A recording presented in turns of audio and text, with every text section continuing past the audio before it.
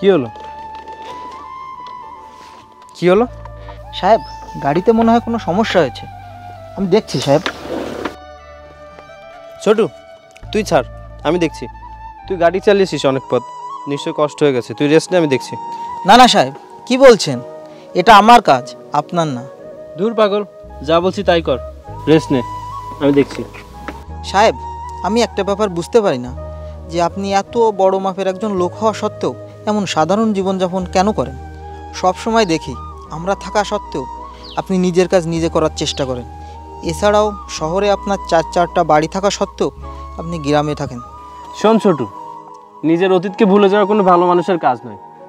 একটা সময় ছিল যখন আমরা খুব গরিব ছিলাম, আমার আজও মনে আছে। আমি স্কুলে যাওয়ার সময় আমার মা আমার ঠোঁটে আটার গুঁড়ো লাগিয়ে দিত, যাতে স্কুলের বন্ধুরা দেখে ভাবে যে আমি দুধ খেয়ে এসেছি। সাহেব, আপনি অনেক মহান, আপনার ভিতর কোনো অহংকারই নেই। ছোটু, টাকার নেশা আর ক্ষমতার অপব্যবহার মানুষকে ভেতর থেকে নিঃস্ব করে ফেলে। এজন্য 6টা কোম্পানির মালিক আর 4টা বাড়ি থাকা সত্ত্বেও আমি গ্রামের সংস্কৃতি ভুলিনি। আমি গ্রামে থাকতে বেশি পছন্দ করি। আরে ওই দেখে একটা মেকানিক একটা গাড়ি ঠিক করছে, ওর কাছ থেকে আমরা গাড়িটা ঠিক করে নিই। আরে তোর কি মাথা খারাপ নাকি? এই অশিক্ষিত গাইয়াদের দিয়ে আমাদের বাইক ঠিক করাবো? আরে তুই বুঝতে পারছিস না কেন? বাইকটা তো নষ্ট হয়ে গেছে, এভাবে আর কতক্ষণ ঠেলে নিয়ে পারবো? আর ওর থেকে ঠিক করালে ওরও তো 10-20 টাকা লাভ হবে। এসব গাইয়াদের সাথে আমার কথা বলতেও ঘৃণা করে। তুই যা বলার বলিস, আর বাইকটা ঠিক করা। আচ্ছা ঠিক আছে, চল, আমি কথা বলছি।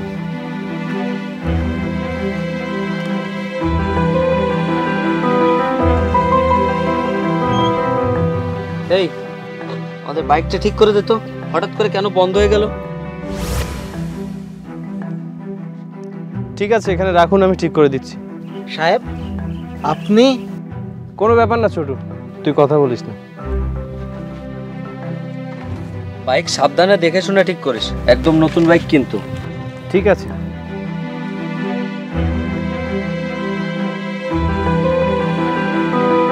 ইডিয়েট, অশিক্ষিত গরিব, তোর সাহস হয় কিভাবে গাড়ি তার খুলে ফেলার? ম্যাডাম, এটা তার না, এটা প্লাগ। গাড়ি ঠিক করতে গেলে এটা খুলতে হবে, তারপর আমি সাবধানে করছি। ঠিক আছে ঠিক আছে, বাইকের যে যে জায়গায় হাত দিয়েছিস ঠিক করার পর সব জায়গায় মুছে দিস। যে নোংরা তোদের হাত। এ ম্যাডাম, কাকে কি বলছেন? আর জানেন কার সামনে দাঁড়িয়ে আছেন? এই ছোটু, থাম না, বলতে দে না ওনাকে। আমি তোকে প্রথমেই মানা করেছিলাম এই গাইয়াদের কাছ থেকে গাড়ি ঠিক করানোর দরকার নেই। তুই তো আমার কোনো কথাই শুনলি না। এখন এই গাইয়া তো আমার গাড়ি নষ্ট করে ফেলবে। সাহেব, এই ম্যাডাম তো এবার একটু বেশিই বলছে। কোনো ব্যাপার না ছোটু, বলতে দে। শহরের লোক তো, এনাদের একটু অহংকার বেশি হয়। বলবো, বাধা দেওয়ার কে আছে এখানে? আমি এই শহরের সব থেকে বড় কোম্পানির এই স্যারের মেয়ে। Uneducated, bloody fool idiot. এসব কি বলছেন আপনি? আরে পল্লবী, তুই এই অশিক্ষিতদের সাথে ইংলিশে কথা বলছিস? এদের সাথে ইংলিশে কথা বলা আর কানে কালা মহিষের সামনে বেল বাজানো একই কথা। আরে ইংলিশ বুঝতে পড়াশোনা করার দরকার হয়। এরা তো গ্রামের গাইয়া, মূর্খ হয়ে জন্ম নেয়, আবার মূর্খ হয়েই মারা যায়। সাহেব, আমি তো আর মেনে দিতে পারছি না। এবার তো সব না বললেই নয়। বলতে দে না ছোটু, গ্রামের শহর শহর লোকদেরকে অপমান করলে ওদের কলিজা একটু ঠান্ডা হয়। হতে দেন একটু কলিজা ঠান্ডা। তোদের মতো মূর্খের সাথে কথা বলে আমি আমার সময় নষ্ট করতে চাচ্ছি না। এই নে 10 টাকা, কিছু খেয়ে নিস আর যা এখান থেকে। এই চল।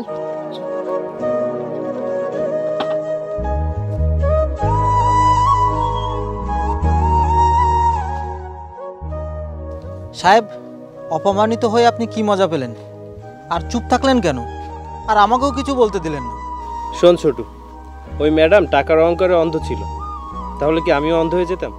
আমি চাইলে ওর প্রতিটা কথার উপযুক্ত জবাব দিতে পারতাম, কিন্তু পকেটে 4টা টাকা আসলে সেই অহংকারে অতীত ভুলে গেলে চলবে না। সাহেব, আপনার ক্ষমতা ওই ম্যাডামের ক্ষমতার থেকে অনেক বেশি, তাও আপনি চুপ করে থাকলেন। আরে ছাড়, ওসব কথা বাদ দে, চল।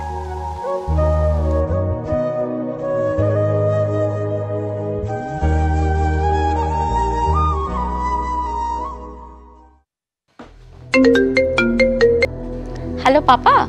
হ্যালো মম, কোথায় তুমি? এই তো আমি রেস্ট হাউসেই আছি। মম, আমি তোমার বিয়ের জন্য একটা ছেলে দেখেছি। কি ছেলে দেখেছো? হ্যাঁ। পাপা, আমি এখন বিয়ে করব না। কোনো কথায় কাজ হবে না, আমি যেটা বলছি সেটাই ফাইনাল। আচ্ছা ঠিক আছে, তুমি যখন পছন্দ করেছো তাহলে আমারও পছন্দ হবে, কিন্তু দেখতে সুন্দর আর টাকা পয়সাওয়ালা হতে হবে, কিন্তু মনে রেখো। ওকে ওকে, তারপরও আমি তোমাকে ওই ছেলেটার ছবি পাঠিয়ে দিচ্ছি। ঠিক আছে, তুমি হোয়াটসঅ্যাপে ছবি পাঠিয়ে দাও, আমি দেখে নিচ্ছি। ওকে ওকে।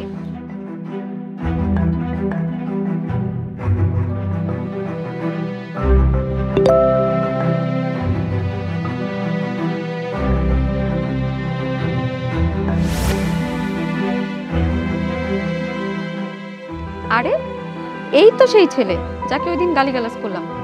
পাপা ওর সাথে আমার বিয়ে দিতে চায়। পাপার কি মাথা ঠিক আছে?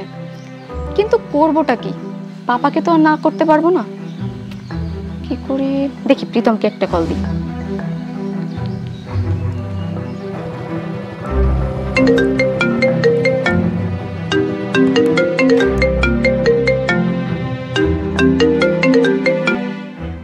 হ্যালো। হ্যালো প্রীতম, পাপা আমার বিয়ে ঠিক করেছে ওই গাইয়ার সাথে, যার সাথে সেদিন আমাদের ঝগড়া হয়েছিল। আরে পল্লবী, কি বলছিস তুই? তোর বাবার কি মাথা খারাপ হয়ে গেছে? ওই ছবিটা ভালো করে দেখ, আসলে ওই ছেলেটা কিনা দেখ তো। হ্যাঁ রে, ওই ছেলেই, যাকে বাইক ঠিক করার সময় অনেক গালিগালাজ করলাম। ইস, কি বলছিস তুই? তাহলে তো তোর জীবনটাই শেষ হয়ে যাবে। এরকম একটা গায়াকে বিয়ে করবি তুই? আমি কি করব বল, পাপা তো খুব জিদ করছে, আমি তো পাপাকে না করতে পারবো না। শোন, আমার কাছে একটা প্ল্যান আছে, যাতে তুই ওই গায়াকে বিয়ে করা থেকে মুক্তি পেতে পারিস। আরে তুই বলছিস না কেন, কি আইডিয়া? আচ্ছা শোন, তুই বিয়েতে না করতে পারছিস না তো কি হয়েছে, ওই ছেলে তো না করতে পারে। তার মানে? মানে ও যাতে বিয়েতে না করে দেয় সেই ব্যবস্থাটা আমি করে দেব। ওকে ঠিক আছে। ওকে ঠিক আছে।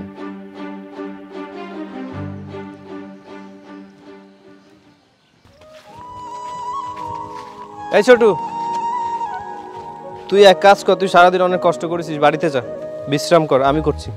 সাহেব, আপনি কি বলছেন? এত বড় বাপের মানুষ হয়ে আপনি এই কাজ করবেন? আরে ছোটু, এটা তো আমার নিজের কাজ, আর নিজের কাজ নিজে করার ভিতরে কোনো দোষ নেই। তুই যা তো, যা, যেটা বলেছিস সেটা কর।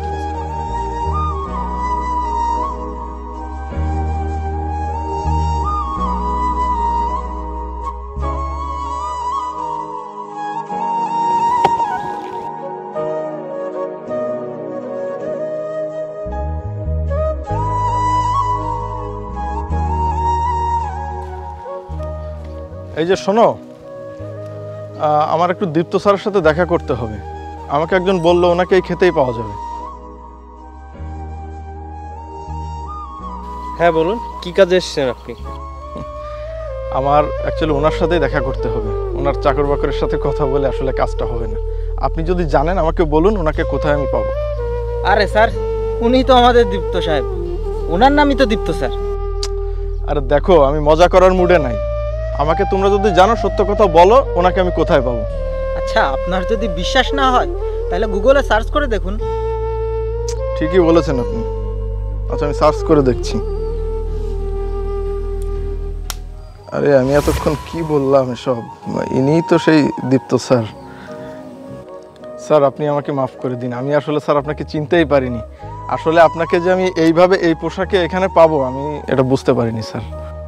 স্যার, আসলে আপনার আগে পিছে তো অনেক লম্বা গাড়ির লাইন পড়ে, তাছাড়াও আপনার আশেপাশে অনেক সিকিউরিটি গার্ডও থাকে। সো আপনাকে এইভাবে পাবো আমি আসলে স্যার বুঝতে পারিনি স্যার। Sorry sir. দেখুন ভাই, আমি গ্রামের মানুষ, আর এই সাদামাটা জীবনযাপনই আমার পছন্দের, তাই এই দুনিয়ার চাকচিক্য আর বিলাসিতা থেকে দূরে থাকার চেষ্টা করি। আসলে স্যার আপনি অনেক মহান, আর আপনার চিন্তাভাবনা অনেক উন্নত। আর বর্তমানে কি স্যার, কারো কাছে 2টা টাকা হলেই পকেটে, তার পা আর মাটিতে পড়ে না। আপনি স্যার আসলেই মহান। যাই হোক, আমি আপনার জন্য কি করতে পারি সেটা বলুন। স্যার, আসলে আমি একটা বৃদ্ধাশ্রম চালাই, এর জন্য আমার তো অনেক ডোনার প্রয়োজন হয়, আর তার জন্যই আপনার কাছে আসা। ঠিক আছে, আমি আমার সাধ্যমতো পূর্ণ সহযোগিতা করব। ছোটু, তুই এক কাজ কর, ওনাকে বাড়িতে নিয়ে যা, নাস্তা পানি করা, আর আমি আমার অ্যাকাউন্টেন্টকে ফোন দিচ্ছি। আপনার যত টাকা দরকার উনি চেক দিয়ে দেবে। ঠিক আছে সাহেব, চলুন। Thank you sir. আসুন।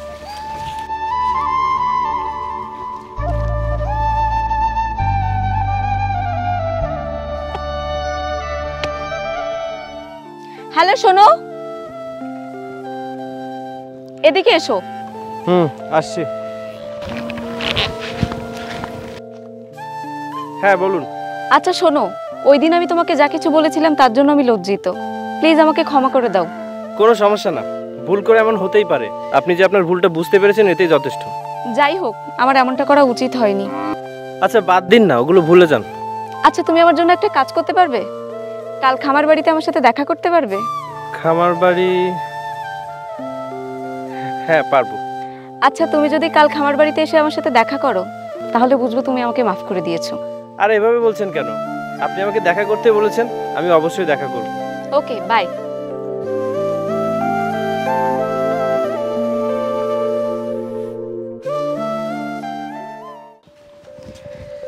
বুঝলি ছোটু, মানুষ একদিন না একদিন তার নিজের ভুলটা বুঝতেই পারে।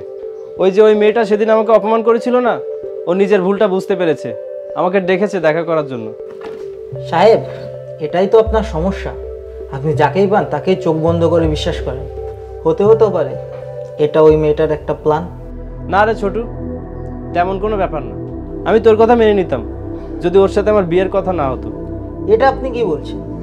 ওই অহংকারী মেয়েটার সাথে আপনার বিয়ে হবে? হ্যাঁ রে ছোটু, বাবা কয়েকদিন আগে ওই মেয়েটার ছবি আমাকে পাঠিয়েছিল বিয়ের জন্য। আচ্ছা ঠিক আছে সাহেব, কিন্তু আপনার ওখানে একা যাওয়া ঠিক হবে না। আমাকে আবার ব্যাংকে যেতে হবে। আপনি পাশাকে সঙ্গে করে নিন। এই পাশা, এদিকে আয় তো। হ্যাঁ ভাইয়া আসছি।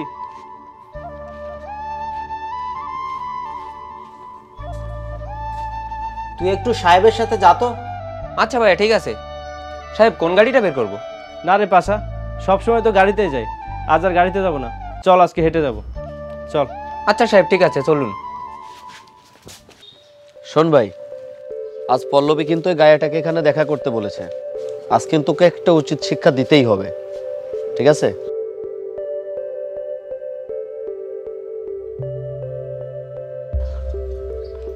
নে, চলে এসেছে গ্রাম্য গামছালা গাইয়া। আসতে দে, ওর আজ খবর আছে।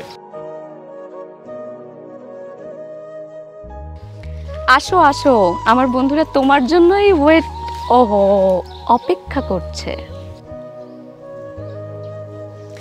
তো বন্ধুরা, এই হচ্ছে আমার হবু স্বামী। বলতো কেমন মানিয়েছে আমাদের? বাহ, কি সুন্দর মানিয়েছে। মনে হচ্ছে একটা বিএমডব্লিউর পাশে একটা ট্রাক্টর দাঁড়ানো। এই গাইয়া ভূত, তুই এই বিয়ে করতে না করে দে, কারণ আমাকে বিয়ে করার কোনো যোগ্যতা তোর নেই। আরে ভেবে বলিস না, বেচারার মন ভেঙে যাবে তো। না জানি কত বড় কপাল ওর যে তোর মতো মেয়ের সাথে ওর বিয়ের কথা উঠেছে। সাহেব ওরা একটু বেশিই বলে ফেলছে না? আমাকে কিন্তু আপনি আর আটকাতে পারবেন না। না না ছোটু, বলতে দে, আমার ক্ষমতা আমি ওদেরকে একটু পরেই দেখাবো। শুনুন, আপনি তো আমাকে দেখা করার জন্য এখানে আসতে বলেছিলেন, তাহলে এসব কি হচ্ছে? আরে আমরা তো জাস্ট একটু মজা করছিলাম, আর তুমি কিনা রেগে যাচ্ছ? Just fun baby. আরে জড়ি, মেয়ে তো লাজবাব, আর ছেলে আস্ত একটা গাওয়ার। ইস, দোষ তো এর না, দোষের মায়ের, যেরকম একটা গাইয়া ভূত জন্ম দিয়েছে। হ্যাঁ তুই ঠিকই বল। ব্যাস, তোমরা তোমাদের সীমা অতিক্রম করে ফেলেছো। এর ফল কিন্তু ভালো হবে না। You bloody fool idiot. ফল ভালো হবে না? কি করবি তুই? তুই কি আদৌ বুঝেছিস যে ম্যাডাম তোকে ইংরেজিতে কি বলেছে? এই গাইয়াদের সাথে মজা নেওয়ার এই তো সুযোগ। ইংলিশে গালি দিলে এরা বোঝে না। Just go to hell. Hey, excuse me, just stop. Mind your language, you bloody stupid girl. I am able to reply all your insulting words in your language. You savage girl, there is no manner in you. বুঝতে পেরেছো কিছু? কি কি কি কি বললি তুই? Stop, just stop. আমি যে কলেজে পড়েছি সেই কলেজের দারোয়ান হওয়ার যোগ্যতাও তোদের কারণেই। আমি গাইয়া হতে পারি কিন্তু মূর্খ নয়। ये तो टेलर पिक्चर अभी बाकी है। আর হ্যাঁ, সেদিন 10 টাকা দিয়ে কি যেন বলেছিলি, কিছু খেয়ে নিতে? আরে পাগল মেয়ে, তোর ঘরের চুলাও না আমার জন্য চলে। আমার ঘরের চুলা? তা আবার তোর জন্য? সেটা তোর বাবার কাছেই শোন না। যে কোম্পানির এই স্যার তোর বাবা, সেই কোম্পানির মালিককে। হ্যাঁ শুনছি।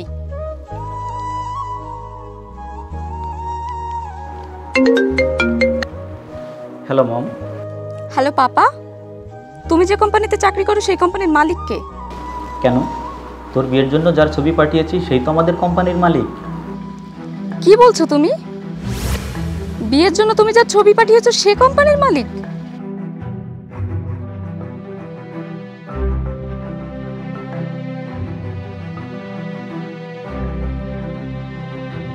আর হ্যাঁ, একটা ভুল ধারণা মাথা থেকে ঝেড়ে ফেলে দে যে আমি তোকে বিয়ে করব। আর একটা কথা বলি, যে ছেলে তোকে বিয়ে করবে তার মতো বড় দুর্ভাগা এই পৃথিবীতে নেই। কারণ তোর মতো অহংকারী মেয়ে যে ঘরে যাবে তার সর্বনাশ নিশ্চিত। আর এতক্ষণ যে কথাগুলো বললাম এগুলো মাথায় ঢুকিয়ে নিস। Good bye.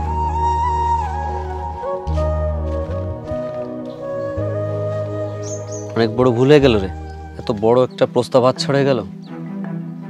এ তো শহরের টপ কোটিপতিদের মধ্যে একজন। দাঁড়িয়ে দেখছিস কি? একটা কাজ কর, ওনাকে আটকা, মাপ চা ওনার কাছে, দেখ কি হয়। হ্যাঁ হ্যাঁ, তুই যা, মাপ চা ওনার কাছে, দেখ কি হয়। প্লিজ আমার কথাটা একটু শুনুন।